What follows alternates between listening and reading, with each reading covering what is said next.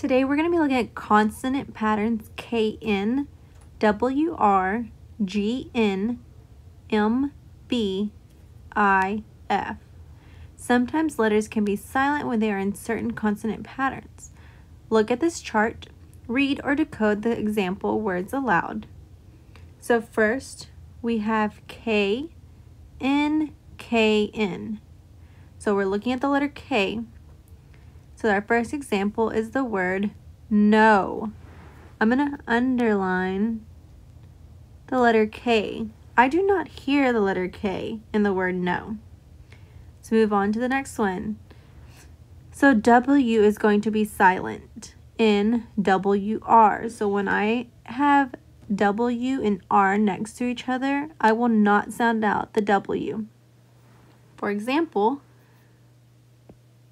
the W in right is not pronounced right. It is just right.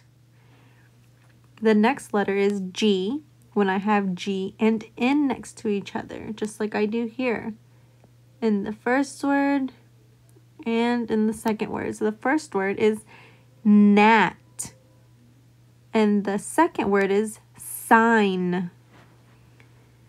Next, we're going to be looking at B in MB. So when I have B following M, I will not pronounce that word.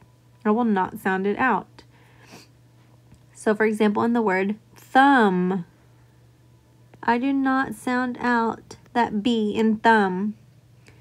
The next one is L in LF.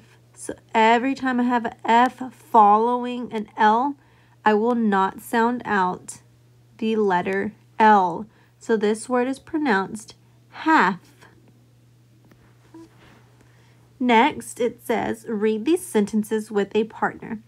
Tell which consonants are silent. Remember, it says consonants. These are your consonants up here that you're going to be looking at. Then choose one of the words and use it in a sentence. Share your sentence with your partner. So you're going to look at the first two sentences. I will do the first one. It says, I knew the word on the sign was wrong. So I'm going to go back. Do I see any of the consonants that we talked about in the beginning? So our first one is K and KN. Oh, I found one. And the word knew.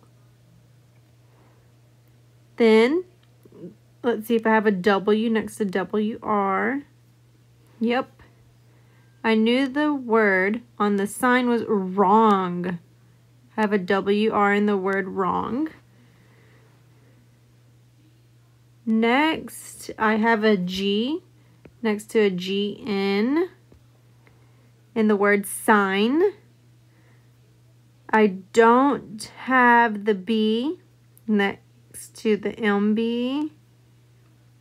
And the L next to the F, I do not have that either. So we just had 3 consonants that were silent. So I'm going to write 3 silent. So you will do this one by yourself. And then you will choose. One of the words and use it in a sentence. And I want you to write that here. Or if you're doing it on another sheet of paper, you may also do that. Remember, these are right here, what you can use to look for your silent consonants, just like it says right there. These are all your silent letters.